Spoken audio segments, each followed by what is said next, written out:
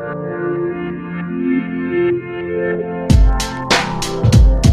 feel like the hardest part of reaching for your dreams is dealing with that fear of falling face first. But not me. Yeah.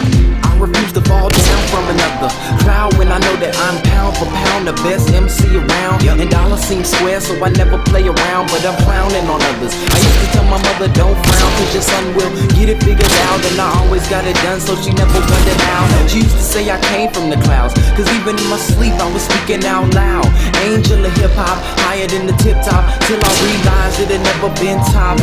Used to be scared to stand out for fear of being seen as the light in the dark era, but now the host go.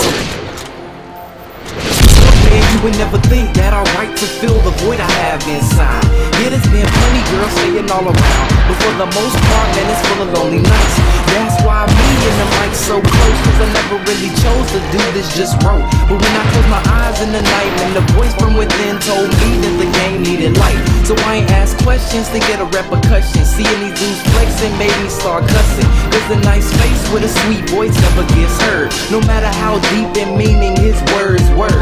So I'ma say fuck those hating. I only got time if you speak your true opinion. Now I mean it, only tell me if you feel it, but realize that it's a matter of time before you start falling from the sky, and I ain't even peeking. Never find yourself till you're lost and no one's around.